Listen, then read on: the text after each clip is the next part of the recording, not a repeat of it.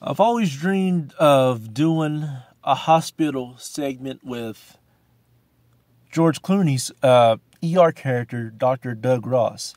We all know his character, Dr. Doug Ross. He ended up leaving Chicago. More likely, his character was probably getting ready to be fired or be ready to be let go.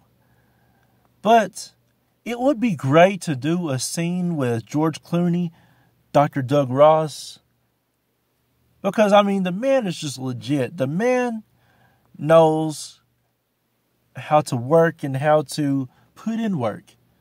So, I mean, if me and George Clooney ever done a hospital segment with his character, Dr. Doug Ross, it would be fire.